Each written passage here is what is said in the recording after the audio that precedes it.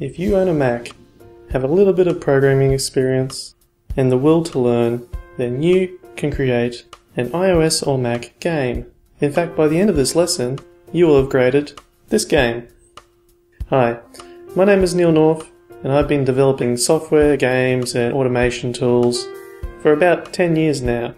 I am a teacher at Aptly Creative Software, a Ray Wenderlich tutorial team member, and have been developing Swift games since the announcement of Swift. By now you've probably seen a lot of different tutorials on Swift and SpriteKit games, so what makes this one different from all of those?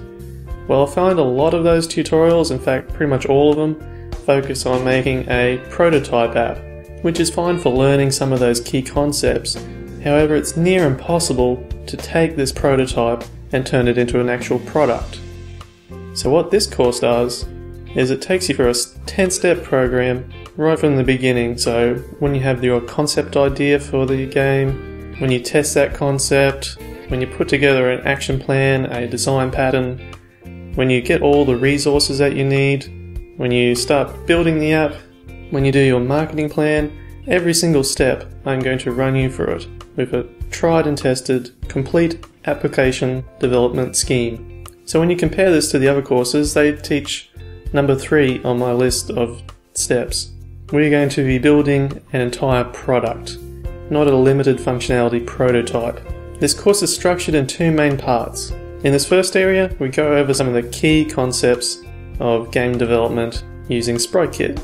This will start you off with a nice clear animated video that will run you through the process and progress into looking at real Swift code examples of how to make products.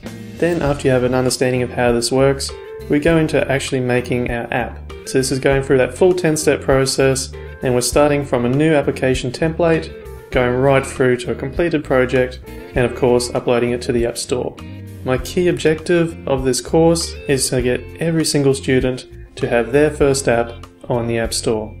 The template alone will save you hundreds of development hours, and I'm also providing you with the source code for the full product that you can use how you like. There are sites just selling source code alone that will cost you hundreds of dollars, and they're not even using best practice software development principles.